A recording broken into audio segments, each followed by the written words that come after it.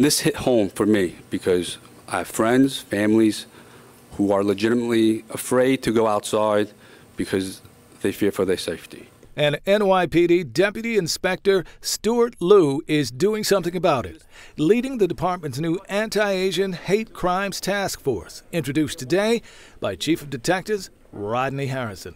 This task force has been built and will continue to build trust and understanding between the NYPD and the Asian New Yorkers. The task force put together in response to a rise in hate crime attacks on the Asian community in the wake of the coronavirus pandemic, a result of the harsh rhetoric surrounding the virus, which is believed to have originated in Wuhan, China, before spreading around the globe.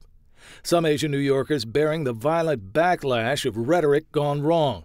21 attacks in the city since March. Asian New Yorkers were attacked on trains, buses, parks, restaurants, and walking in their own neighborhoods. Harrison praised the Hate Crimes Task Force for clearing about 17 arrests, but admitted the reluctance on the part of some victims to follow up with the active investigations due to language barriers, cultural differences, or even fear of the police. This task force is formed of 25 Asian American detectives who all speak a different language, Asian language, whether it's Cantonese, Mandarin, Fukienese, Korean, Tagalog.